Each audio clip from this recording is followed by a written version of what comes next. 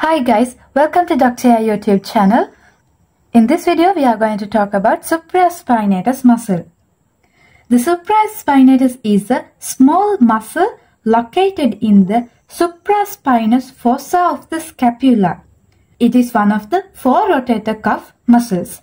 First, we will see the proximal attachment of this muscle. So this muscle is origin from the supraspinous fossa.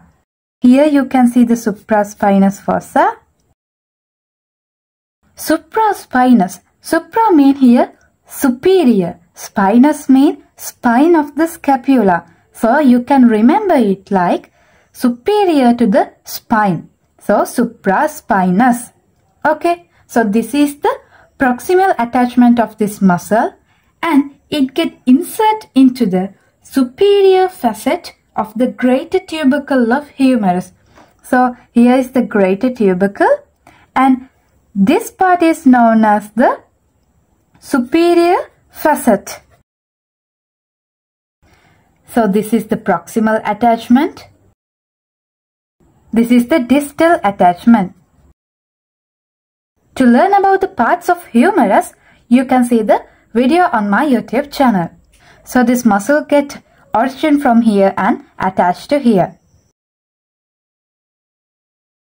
So this is the supraspinatus muscle. Now let's talk about the innervation of this muscle.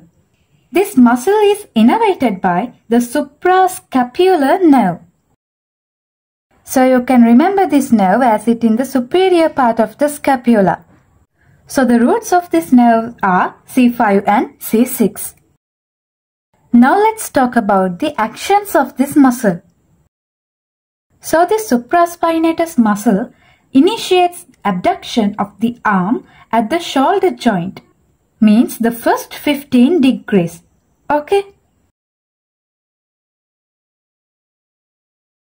So the abduction of first 15 degrees is done by the supraspinatus muscle and over that 15 degrees is done by the deltoid muscle. Okay, remember that.